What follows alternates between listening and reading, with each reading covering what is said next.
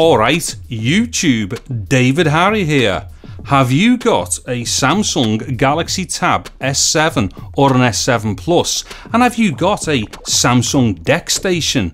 And in that little mind of yours you're going, well, if I plug that into that, I can get it all on the telly and stuff, and how cool would that be? And then after having that notion, did you then get hold of your tab and start trying to jam it in there, and only to say to yourself, well, that doesn't work, does it? Then have I got good news for you. Okay, so what we're looking at here then is the Tab S7 here, and then obviously here is the DEX Station. Now the DEX Station right now has a phone in it, and that is exactly what the DEX Station was designed for. However, it doesn't mean to say that we can't use it with other devices, because all the DEX Station really is a USB-C hub. So hopefully, as we can see right now, the DEX Station has got a USB-C connection inside of it here, so all we need to do is to connect that to the USB-C socket on the S7, and the way we do that is to use a USB-C extension cable to join the S7 to the DEX Station.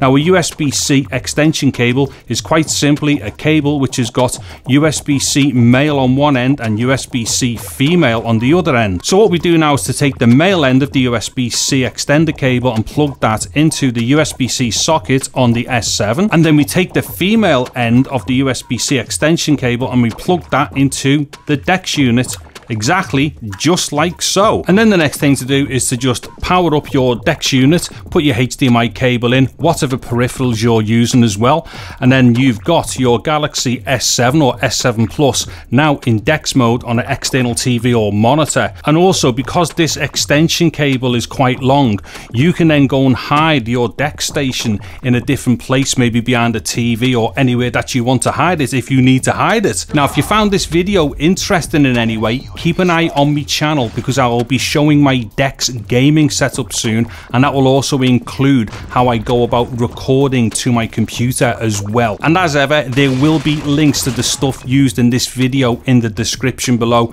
and most probably importantly, this extension cable. Anyways, if you found this video interesting, please give it a thumbs up. Also consider subscribing to my channel, getting all over that bell notification icon in the process.